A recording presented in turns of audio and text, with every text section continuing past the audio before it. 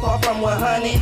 And I don't fuck with 12 and you look like a dozen. I spit heat like an oven, early morning, waking bait. I keep J's like Jose, say my prayers, start my day. Hit a lick, make a play, I'm watching out for these snake copperheads. Fill them up, hit them up with copper lead. Leave them dead, yeah I pledge to the fame. Let it bang, let it rain, say no names, know the code, just no hoes. Nigga, first you get the money, then the power come. But keep it on the low like. What up YouTube, I'm Topaz Jason. I'm back with another requested review in which yesterday we reviewed a project from Second Nature called Far Out, which I was mistaken. I thought that was his newest project, but that was actually something he recorded back in 2013 that he wanted my impressions on, and he gave me the new project that he dropped earlier this year called Far Out 2. Now I definitely hear some more progression from Far Out 1 to Far Out 2, man, and the main thing is in your confidence level, you did. Like when you rapping, I believe you some of the times and shit, man. You're pretty much showing the potential of who you can be, the types of tracks that you can put out. But the problem is you're just showing some potential in it. It's not the full project here. Like the songs that I'm talking about is that My World and that Money, Power, Respect, man. Solid joints. Now one thing about that Money, Power, Respect and some other tracks that you got scattered in here, you got some new shit in there where you're pretty much slowing down the tempo when you hitting a punchline or something. And you know, it's cool at times, man, because you're like putting more emphasis on punchlines and shit, man, which that's a good thing, but yet you use it way too much, and honestly it's not that great of a tool. But I like the fact that you're trying something different there. I mean, those tracks, you definitely prove that you are ready for the next level here, which what the next level is creating a full project with quality tracks like those. And I'm gonna tell you exactly how all of the big boys do it, man. And we talking all the way back to Michael Jackson and shit when he was making his classics.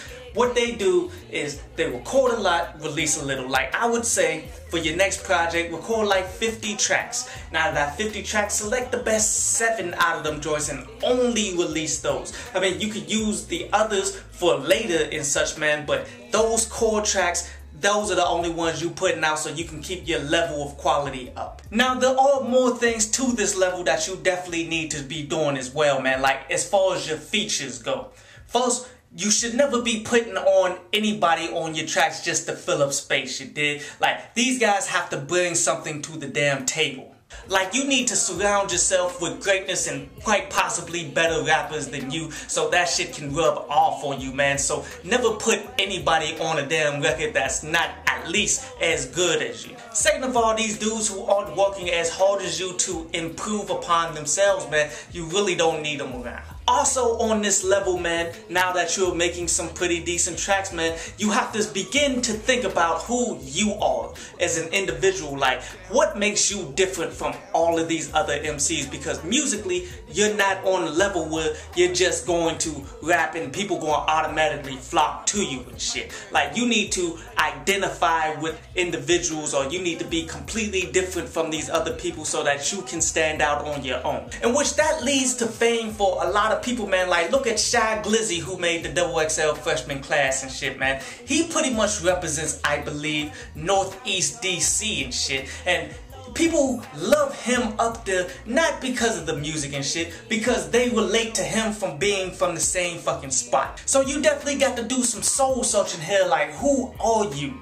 Exactly who do you represent? What people out here are not being spoken for that you can step in and say some shit and represent them so that you can get that love from that population for you to build up an audience. And that's another main thing there, man, because even though this is your best project to date, it's still far from being the standard of the industry and shit. But yet right now you are better than many people out there who already have a fan base, man. Like, take Lil B. He doesn't even fucking try to rap, you dig? But yet he has a massive fan base because it's all about damn promotion. That's what you gotta understand about this game. I mean, the better your music, that's cool. More people gonna be open to you, but having the right promotion to the right people, man, then you are definitely gonna have a career. And now promotion, nobody could really help you with that shit because it's based on an individual basis, you dig? It's really based off of what you are willing to do, man. What you actually have. What kind of finances are you willing to fucking spend? What kind of ideas do you have? How unique are you as an individual?